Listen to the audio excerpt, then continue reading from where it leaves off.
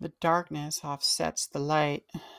His eyes glow with great color front differential. He loves me, and not that way. And this is so sweet to me now, here in my new life, created by him and by design of the divine. Everyone getting busy in the VIP, late, late, later.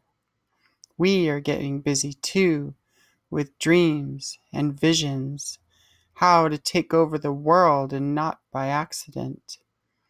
Relaxed in the comfort of a world that is all ours. What a difference.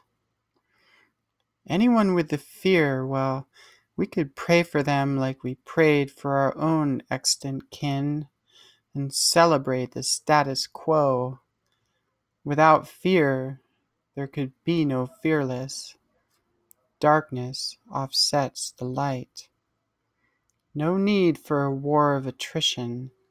Such an affair would be self-destructive at best.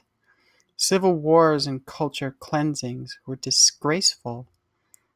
Darkness and light need to coexist, commingle, interplay.